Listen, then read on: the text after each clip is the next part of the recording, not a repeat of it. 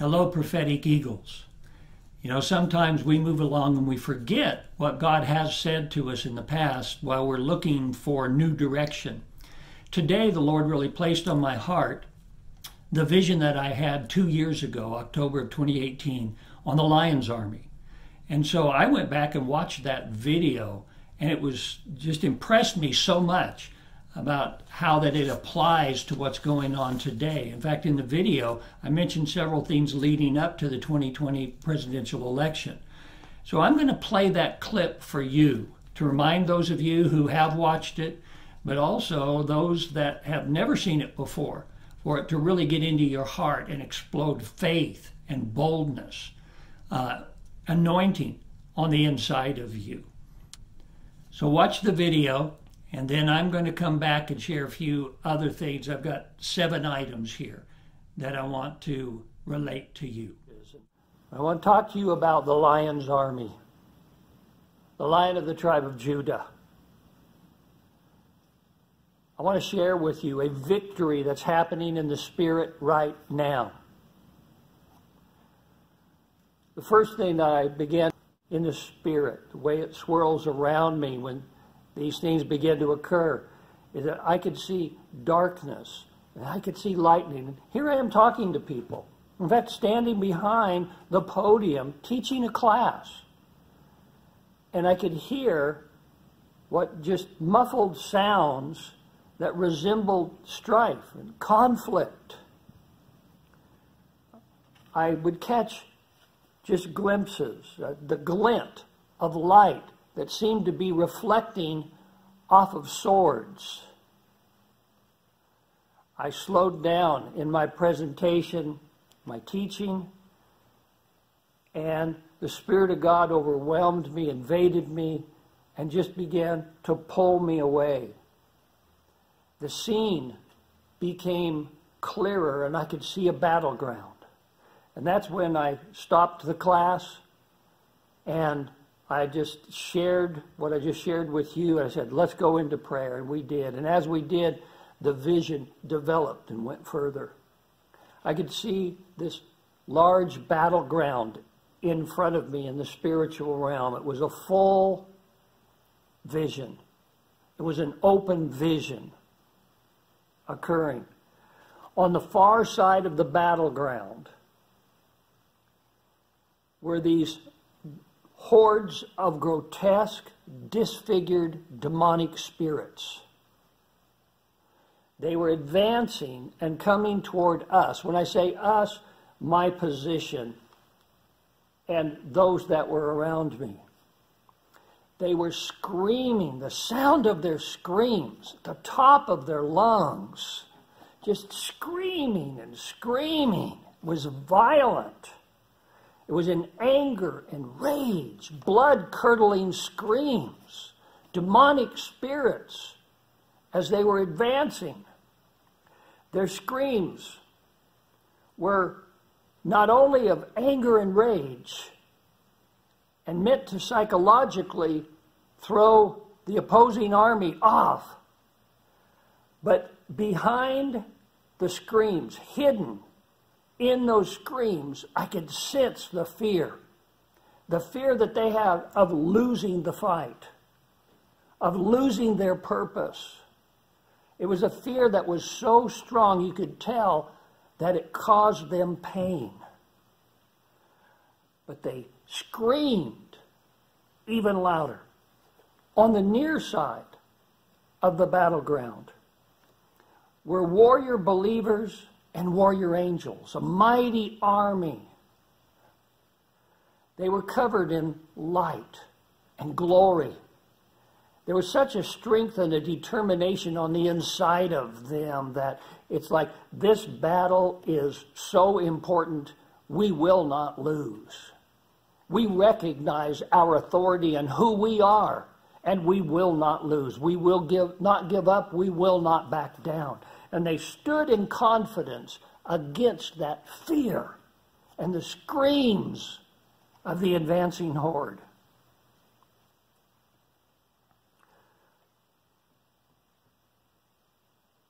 I was part of the army. It was It's hard to explain, but simultaneously, I was both watching it from an elevated position as well as being part of that righteous army. I could see that the army wore armor, they carried shields, they had drawn swords. Light was reflecting off of the swords as they held them up. Swords against the screams. Then I heard a thundering voice from behind the righteous army. And the words that just echoed with authority and power across the battleground, saying to the demonic legion, "You have lost, we have won." And as that voice thundered, I turned to look,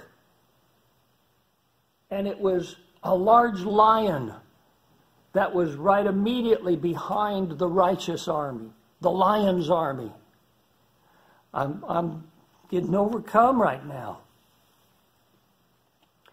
I'm back in it. I wish I could articulate what I see and feel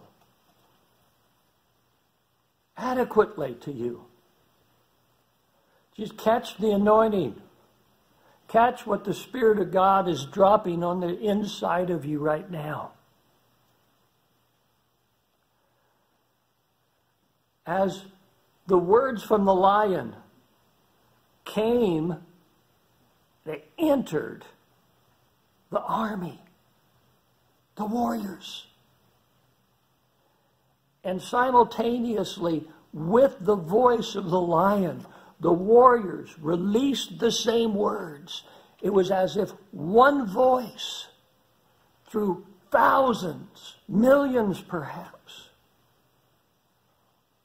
all came forth with the lion's voice. You have lost. We have won. It was a faith declaration. The strength, the confidence, the authority from heaven, from the throne, through the lion, through the backs of the warriors and out of their mouths. And it was like the sound of many waters as it flowed across the battlefield toward the advancing horde. And then it shifted a little bit. And at that point, the lion's army, at the same time, was lifted up into the air and was carried over the heads of the advancing horde. And they began to speak down upon the advancing horde. Words of authority, the Word of God, faith declarations, speaking against them in great authority and power. And when they did, there was a flaming sword that came out of their mouths, and the swords launched straight down on the head of those advancing legions. There were angels in the fire, in the swords. And when the fire would hit one of the demonic spirits, then his power was diminished. He slowed. His screams weakened. And it was having an effect. And then I noticed behind the legions arose a great beast. And I knew it was the same beast that I had seen in preceding visions. I knew it was the same beast that was connected with Leviathan and with Jezebel. The same beast that I saw before come up to the edge of Europe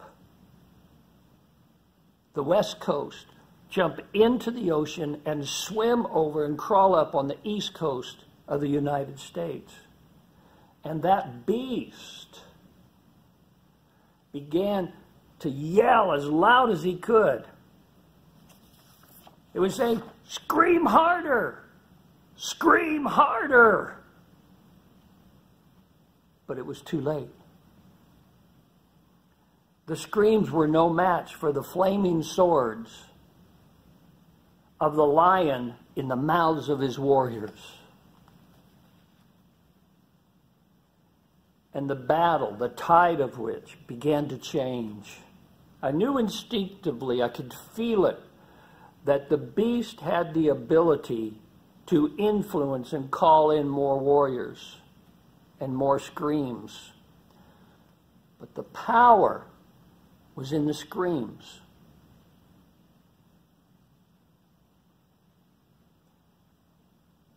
But the authority in the advancing army of God, the lion's army, was also coming out of their mouths in prayer, in faith proclamations, in prophetic declarations, in speaking the word, in pulling down the strongholds and the strategies and the structures, all the things that was happening.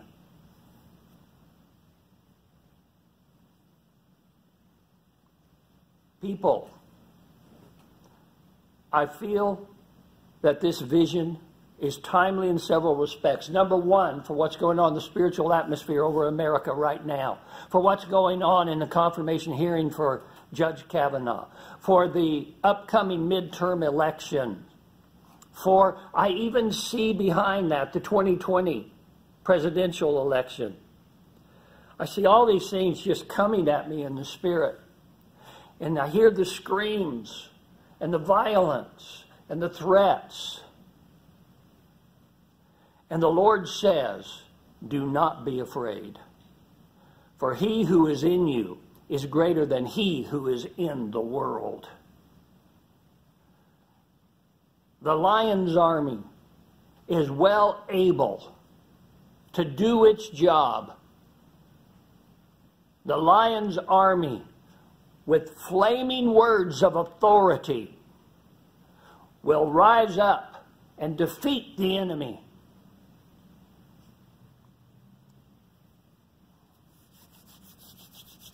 I also feel that it's a progressive revelation that we will see, a progressive vision that we will see come to pass in various forms through the upcoming years. The lion's army. If you are a believer in the Lord Jesus Christ, you are part of the lion's army. If you will dare to stand up in prayer, you're part of the lion's army. If you will stand against the unrighteousness, if you will stand against the work of the beast, you don't have to fight the beast. The lion will destroy the beast, but you are part of the army that is launching those fiery projectiles down on the heads of the legions of the damned.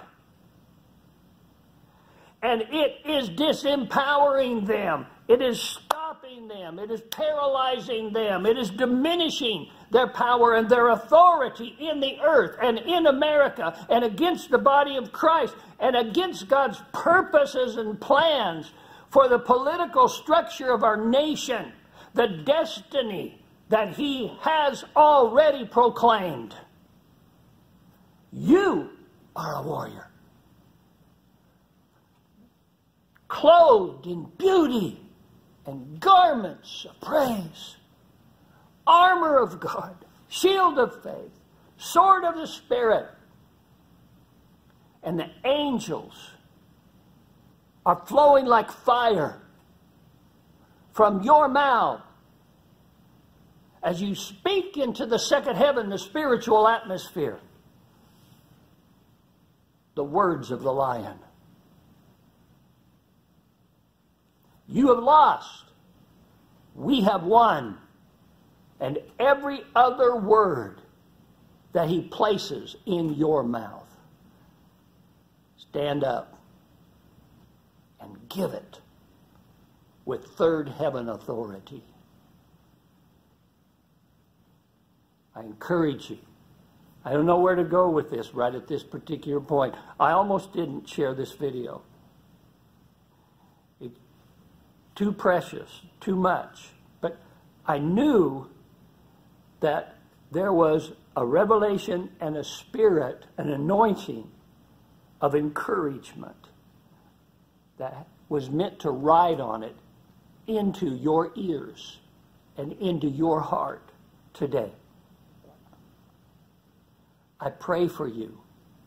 Receive what the Spirit of God is saying to his ecclesia church. Wasn't that powerful? The anointing on that video, tremendous. And it is just as real to me today as when I experienced that full-on vision. But it also applies to the circumstances that's going on in America today. God knew what was coming up. And that's why he wanted his army to know that the Lion of the tribe of Judah is roaring. He's roaring through us, and we say to the enemy, you have lost, we have won. Praise God. There are 7 things that I wanted to encourage you with. These are just kind of steps and things that I felt in my heart the Lord wanted us to be careful of and to make sure that we do it. Number 1 is walk in love. Stay in love. Number 2, stay out of strife. Strife will ground eagles just as quick as condemnation or any other thing. You got to walk in love. When you're walking in love, then you're realizing that the one who has the love is the greater one who is on the inside of you. Love is what keeps the army, the Lion's army, going strong. Number 3, take communion as often as you can. It cleanses us. It helps in renewing spiritual strength. Number 4, don't take as fact what you see and hear on the news media and on the internet, but reduce your consumption of that and stay true to the Word. That's number 5, read the Word of God daily. Daily. Read it from the Scripture itself, not just what you hear somebody else quote or say. Read it. Number 6, pray in tongues daily, because that not only edifies the inner man, but it begins to reveal the mysteries of God and bring them forth, and it enhances your perception, spiritual perceptions, to hear the voice of the Holy Spirit and operate in the power of God. And number 7 is use your third heaven authority. You are a third heaven creation, operating in third heaven revelation, functioning with third heaven authority. And you have the ability to say to the devil, to the cohorts, Jezebel, Antichrist, you have lost, we have won, and we'll stand true. Praise God. In the description below the video, you'll find a link to our website. And if you go to our website, wordoflifeworldoutreach.org, you'll find on the home page a couple of links to prayers that will enhance your prayer life and help you out a lot. While you're there, go to the secure donation page and consider becoming a partner of the ministry and bonding the anointing and revelation of this ministry and the prophet's reward to your heart. I want to pray for you right now. Father, in the name of Jesus Christ, I pray that the anointing on that vision, the strength and the power and the wisdom and the direction that comes in the spiritual realm from the Lion's army vision and the reality of what Jesus is doing in our lives be released into the people now for protection, for health, for strength, for prosperity, for revelation, the goodness of God coming into their lives now. In the name of Jesus Christ.